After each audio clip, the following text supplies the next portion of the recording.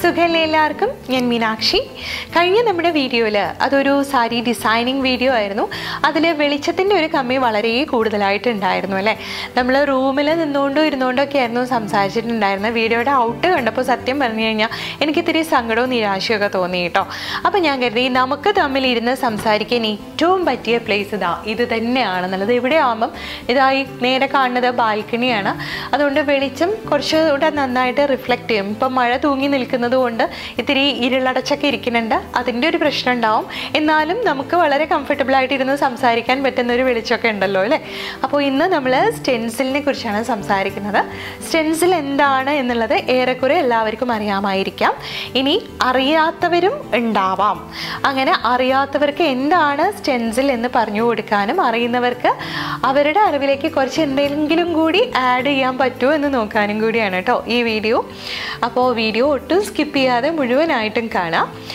കഴിഞ്ഞ video sari designing video ആയിരുന്നു എന്ന് പറഞ്ഞില്ലേ അതിൽ നമ്മൾ സ്റ്റെൻസിൽ യൂസ് ചെയ്തുകൊണ്ടാണ് ആ ഒരു ഡിസൈൻ മുഴുവനായിട്ടും സാരിയിൽ വരച്ചെടുത്തിട്ടുള്ളത് അതായത് ഒരേ തരത്തിലുള്ള മരം കുറേ എണ്ണം വരച്ചെടുത്തു അതിന് വേണ്ടിയിട്ട് ആദ്യം മരത്തിൻ്റെ ഡിസൈൻ കട്ടിക്കടലാസിൽ ഞാൻ വരച്ചെടുത്തു ദെൻ അതിൻ്റെ തടി ഭാഗം സ്റ്റെൻസിലായിട്ട് കട്ട് ചെയ്തെടുത്തു അതിനുശേഷം ആ കട്ട് ചെയ്തെടുത്ത സ്റ്റെൻസിൽ ക്ലോത്തിൽ വെച്ചിട്ട് മരത്തിൻ്റെ തടി ഭാഗം വരച്ചെടുത്തിട്ട് ഇലകളൊക്കെ ഫ്രീ ഹാൻഡായിട്ട് വരച്ചെടുക്കുകയായിരുന്നു ഇതായിരുന്നു പ്രോസസ്സ് ഇത് കൂടാതെ മറ്റൊരു വീഡിയോ കൂടി കുറേ മുന്നേ നമ്മളുടെ ഈ ചാനലിൽ തന്നെ അപ്ലോഡ് ചെയ്തിട്ടുണ്ട് അതൊരു വെളുത്ത സാരിയിൽ കുറേ സ്ത്രീമുഖങ്ങൾ വരച്ച് ചേർത്തതായിരുന്നു ഒരേ മുഖഛായയുള്ള കുറേ സ്ത്രീമുഖങ്ങൾ അതിന് വേണ്ടിയിട്ട് ചെയ്തതും ആദ്യം ഇത്ര വരെയുള്ള ഭാഗം ഒരു പെണ്ണിൻ്റെ വരച്ചെടുത്തു തലയും കഴുത്ത് വരെയുള്ളതും ദെൻ തലയുടെ ആകൃതിയും മുഖത്തിൻ്റെ ആകൃതിയും വെട്ടിയെടുത്ത് സ്റ്റെൻസിലാക്കിയിട്ട് അത് ക്ലോത്തിൽ വെച്ചിട്ട് ആ ഒരു ഷേപ്പ് ബ്രഷ് ഉപയോഗിച്ച് വരച്ചു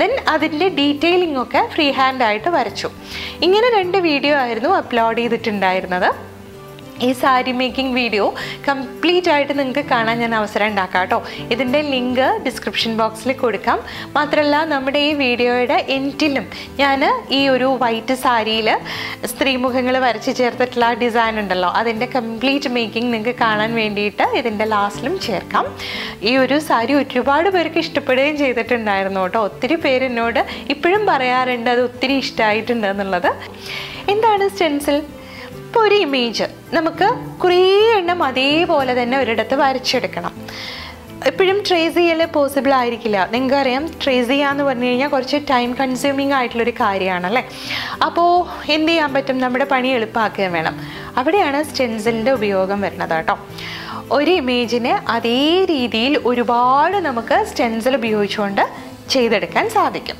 ഈ സ്റ്റെൻസിൽ നമുക്ക് പല രീതിയിൽ ക്രിയേറ്റ് ചെയ്തെടുക്കാം ഞാൻ പൊതുവെ കട്ടിക്കടലാസിലാണ് ഉണ്ടാക്കിയെടുക്കാറ് കട്ടിക്കടലാസിൽ ഞാൻ ഉണ്ടാക്കിയെടുക്കുന്നതിൻ്റെ ഒരു കാരണം എന്ന് പറഞ്ഞാൽ എനിക്ക് ഈസിലി കട്ടിക്കടലാസ് അവൈലബിൾ ആണ് എന്നുള്ളത് കൊണ്ട് മാത്രമാണ് അതല്ലാതെ നമുക്ക് OHP ഷീറ്റിൽ സ്റ്റെൻസിൽ ഡിസൈൻസ് ചെയ്തെടുക്കാൻ പറ്റും പിന്നെ എന്ത് കട്ട് ചെയ്തെടുക്കാൻ പറ്റുന്ന ഏതൊരു സംഗതിയിലും നമുക്ക് സ്റ്റെൻസിൽസ് ചെയ്തെടുക്കാൻ സാധിക്കും ഓക്കെ ഈ കട്ടിക്കടലാസിൽ ഈ സ്റ്റെൻസിൽ ഡിസൈൻസ് ചെയ്തെടുക്കുമ്പോഴുള്ള ഒരു പ്രശ്നം എന്താ വെച്ചാൽ നമുക്ക് പരമാവധി ഒരു പ്രോജക്റ്റിനൊക്കെ അത് യൂസ് ചെയ്യാൻ പറ്റുള്ളൂ പിന്നെ അത് പെയിൻ്റൊക്കെ പിടിച്ച് കേടായിട്ടുണ്ടാവും പക്ഷേ ഇതും നമുക്ക് പ്രൊട്ടക്റ്റ് ചെയ്തെടുക്കാം പല പ്രോജക്റ്റുകൾക്ക് യൂസ് ചെയ്യത്തക്ക രീതിയിലായിട്ട് എന്ത് ചെയ്യണമെന്ന് വെച്ചാൽ സ്റ്റെൻസിൽ ഡിസൈൻ ചെയ്തെടുത്ത ശേഷം ആ കടലാസിൽ മുഴുവനും മെഴുക് നന്നായിട്ട് റബ്ബ് ചെയ്ത് തേച്ച് പിടിപ്പിക്കുക അപ്പോൾ അതിൽ പെയിൻറ്റ് പറ്റി പിടിക്കില്ല നമ്മൾ ഈ ചേമ്പിലയിലൊക്കെ വെള്ളം വീണാലില്ലേ അതുപോലെ ആയിത്തീരും അതിന് കുറച്ച് കൂടുതൽ മെനക്കെടാണെന്നുള്ളത് കൊണ്ട് ഞാനത് ചെയ്യാറില്ല ഓരോ പ്രോജക്റ്റിനും ആവശ്യം വരുമ്പോൾ അപ്പം സ്റ്റെൻസിൽ ചെയ്തെടുക്കലാണ് പതിവുള്ളത് ഓക്കെ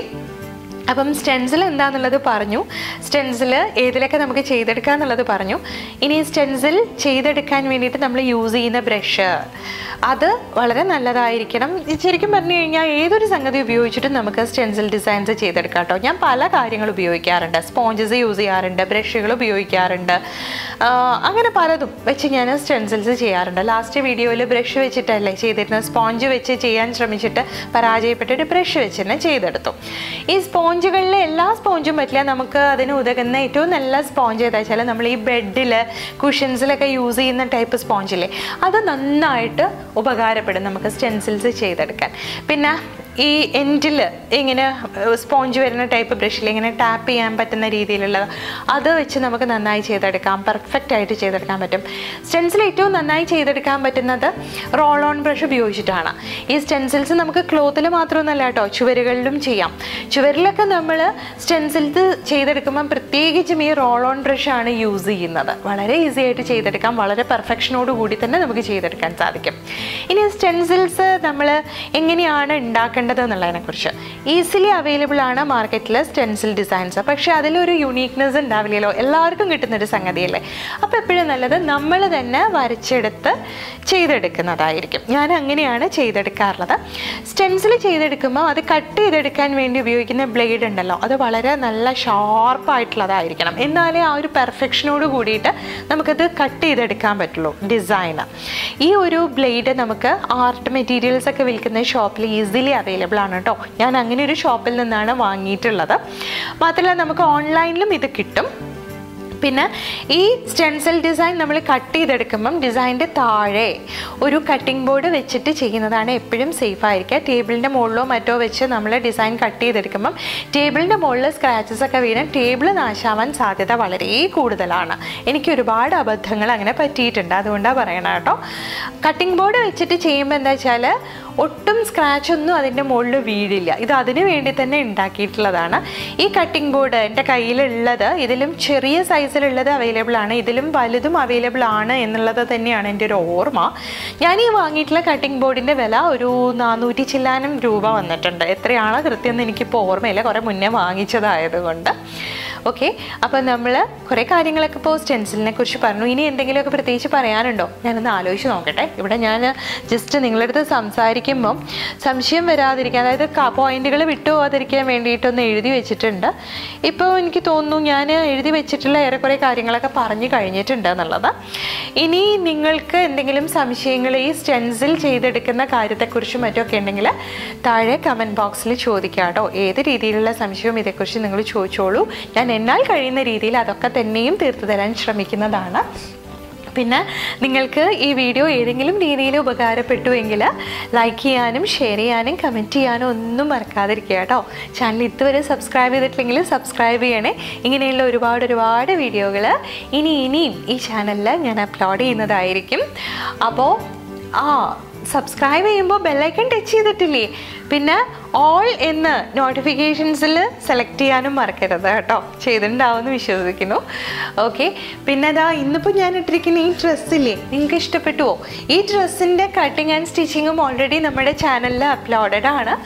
അപ്പോൾ അതിൻ്റെ ലിങ്ക് കൂടെ ഞാൻ ഡിസ്ക്രിപ്ഷൻ ബോക്സിൽ കൊടുക്കാം. ഇതിൻ്റെ ലിങ്ക് മാത്രമല്ല, നമ്മൾ സ്റ്റെൻസിൽ ഉപയോഗിച്ച് ചെയ്തിട്ടുള്ള 2 സാരികളുണ്ടല്ലോ, അതിൻ്റെ ലിങ്കുകളും ഡിസ്ക്രിപ്ഷൻ ബോക്സിൽ കൊടുക്കും. അതുകൂടാതെ 2 സാരികളുടെ ലിങ്ക് ഞാൻ ഈ വീഡിയോയുടെ ലാസ്റ്റിലും ഇപ്പോൾ ആഡ് ചെയ്യുന്നതായിരിക്കും. നിങ്ങളുടെ സൗകര്യത്തിന് വേണ്ടിയിട്ടാണ്, പെട്ടെന്ന് തന്നെ ക്ലിക്ക് ചെയ്ത് കാണാമല്ലോ. അപ്പോൾ പുതിയൊരു വീഡിയോ ആയിട്ട് നമുക്ക് താമസിയാതെ തന്നെ വീണ്ടും കാണാം കേട്ടോ. ഇപ്പോൾ